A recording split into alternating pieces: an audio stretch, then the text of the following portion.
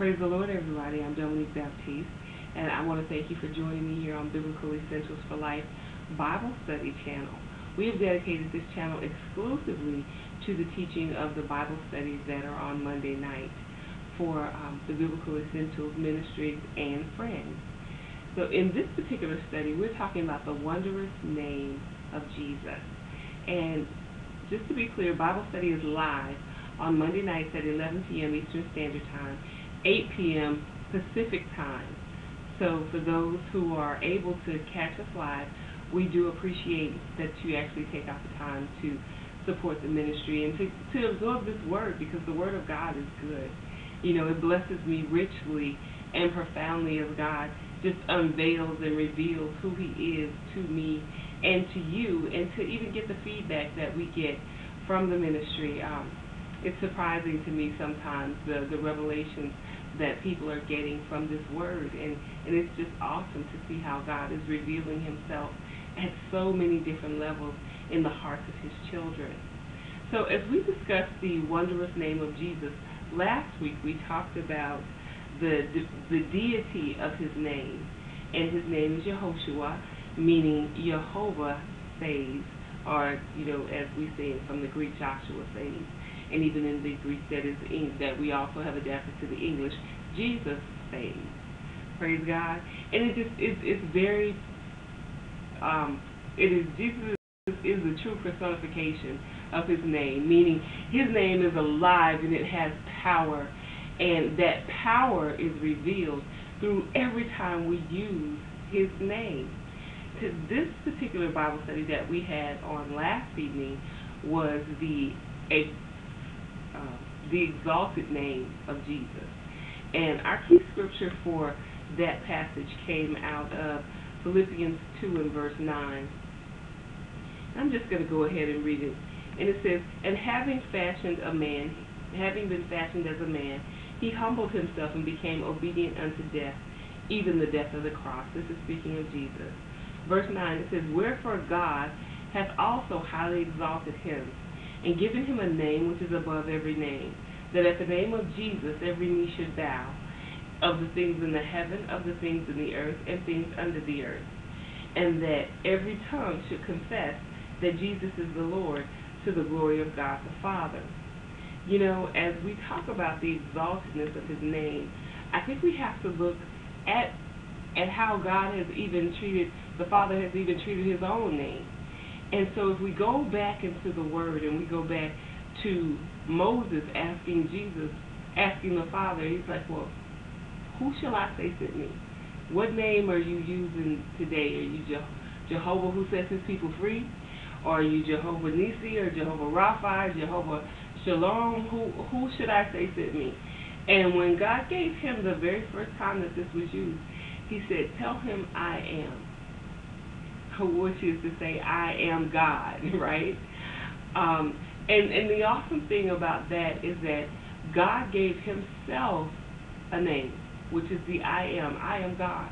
I am the sole existent one. If we look at the Hebrew interpretation of that, it says Ani Anoki, which is to say, I am the cause and I am the effect.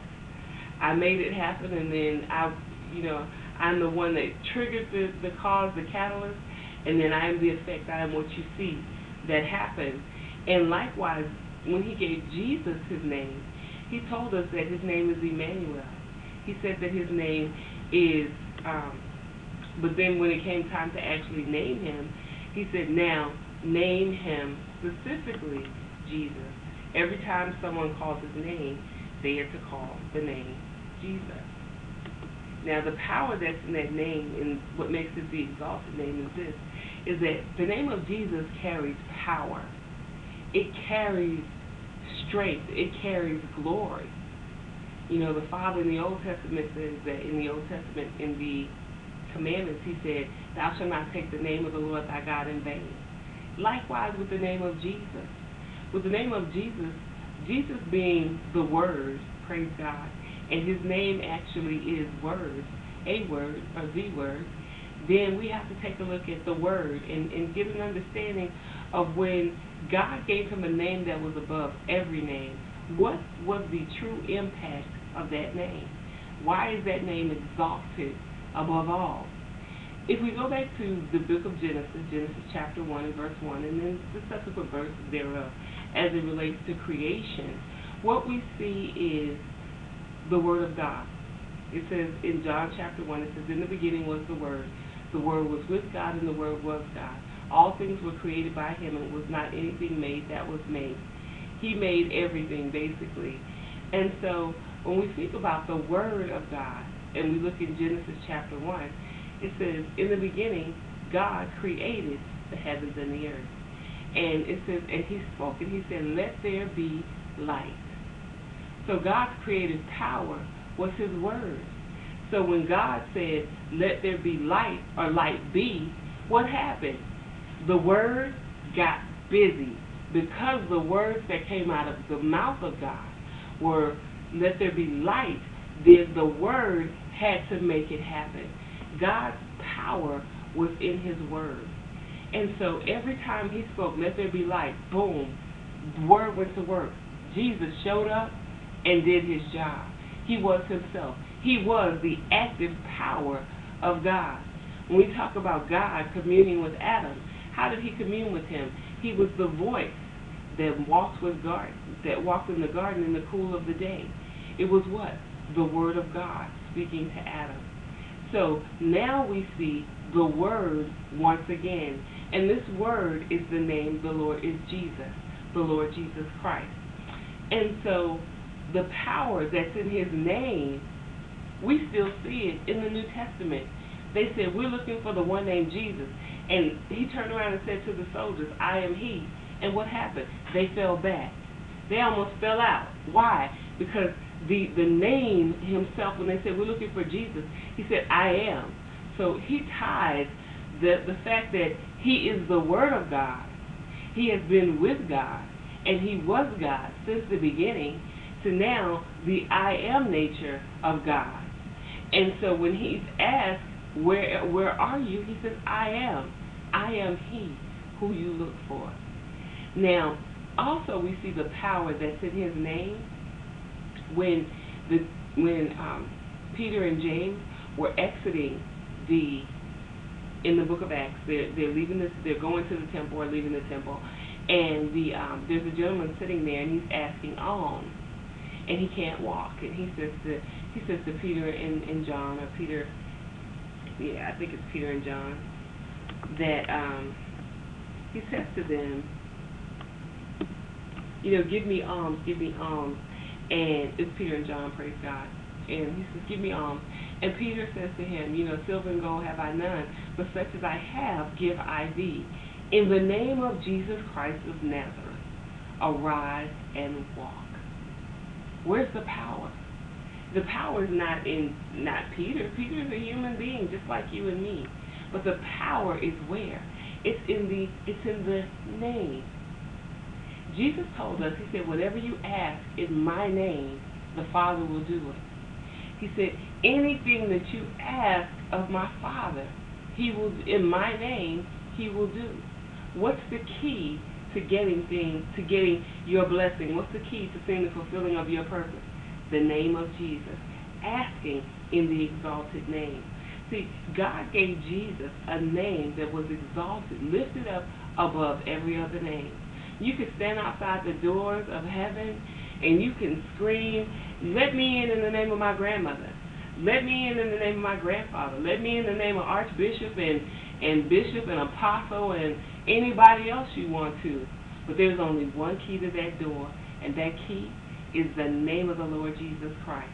Let me in the name of Jesus Christ, the only begotten Son of the Most High God. Father, and the door was open. This is our key. We're looking for so many keys and so many triggers to getting things and having things for ourselves. And the reality is this. Excuse me. I'm sorry, we're live. So we're looking to get so many things from God, and the truth is the key to releasing all the blessings of heaven, all of the gifts of God, the power, the healing power, the delivering power, the life-changing power is in the name of Jesus. Let's go over to the book of Isaiah, and we're going to go to Isaiah 61. Jesus said what?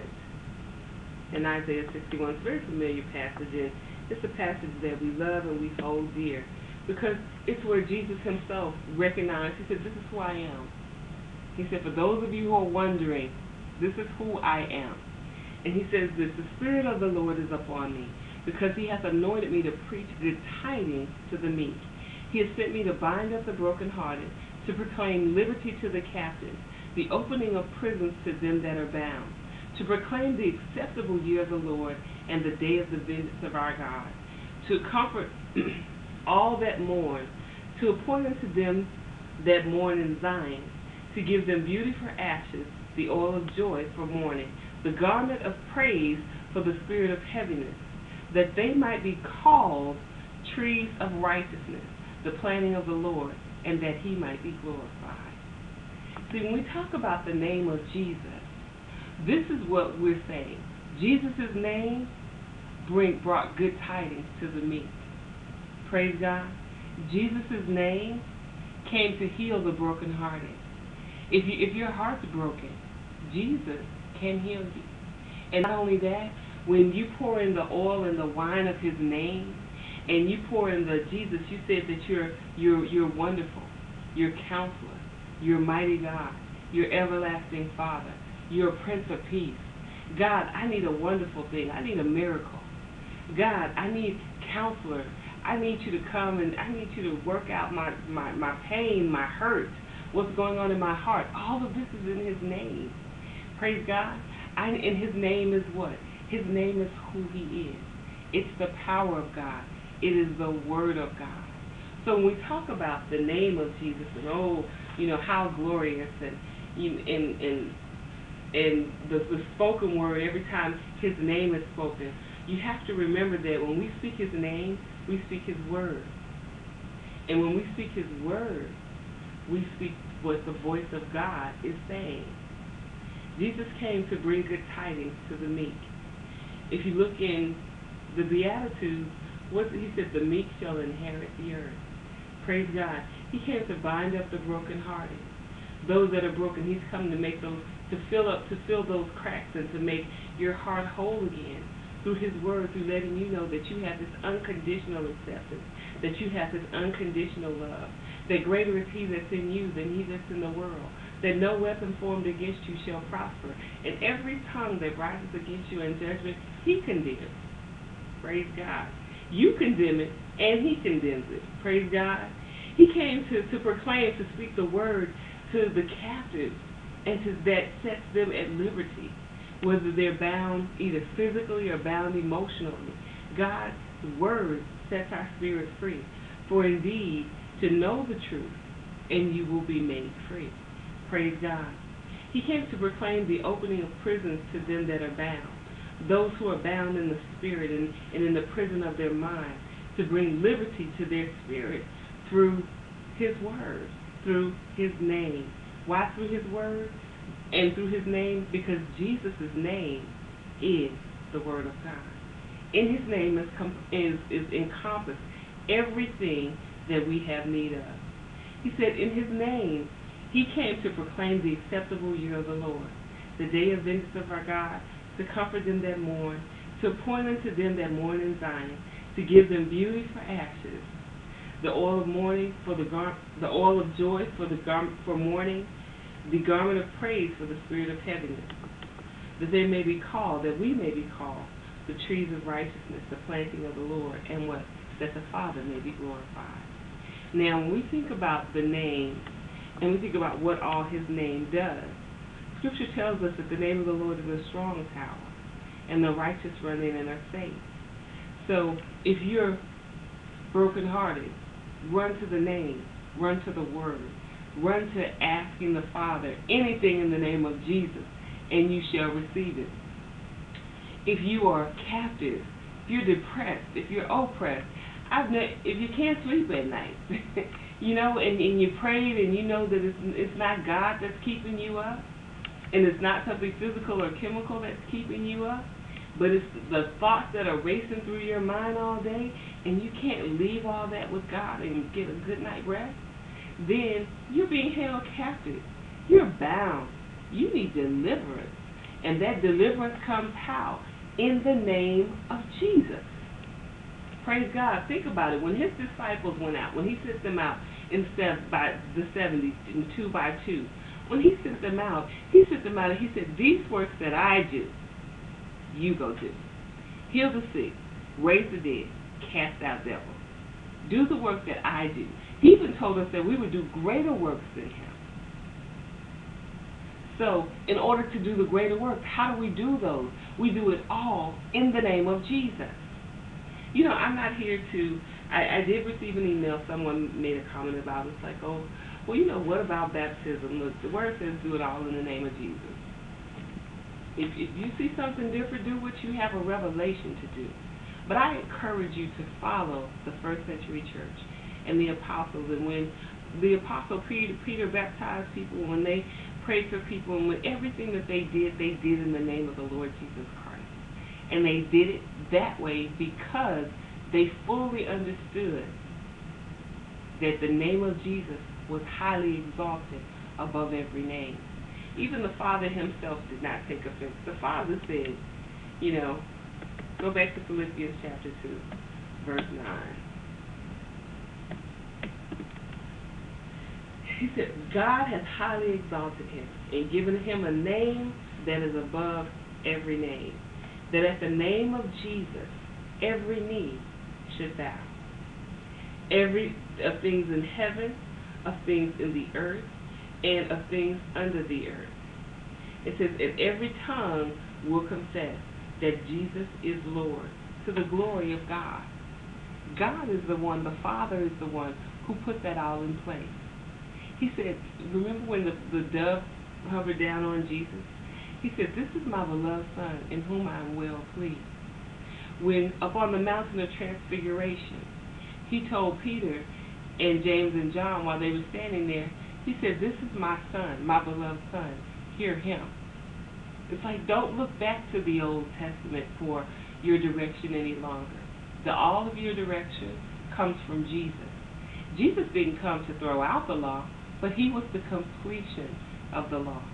They were looking for a Messiah, and the Messiah came, and his name is Jesus. Praise God. And in addition to that, he came not only to redeem the Jews, but he came to redeem all of mankind, both you and all of us. And we're all saved, and we're all kept, and we will all be lifted up with him in eternity in the name of Jesus. As Christians, remember, they were first called Christians at Antioch because they looked like, they act like, and they spoke like the Messiah, like Jesus Christ, the anointed one and his anointing. So when we think about the exalted name of Jesus, remember, it's the Father who gave him that name. Jehovah saves. That's what his name means. Isn't it beautiful? Yehoshua. And he gave him that name. And he said, now, at the sound of this name, at the mention of this name, broken bodies will be healed, broken hearts will be healed, broken minds and spirits will be restored.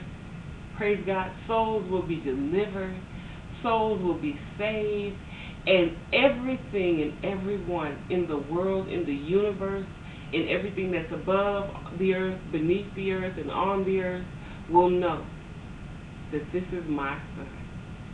And it will all be to the glory of the Father through the Lord Jesus Christ. There is no other name given under heaven whereby man can be saved except that of the Lord Jesus. God bless. Have a great day. And thank you for joining me here on Biblical Essentials for Life Bible Study Channel. Oh, and don't forget, join our Facebook Bible study group family.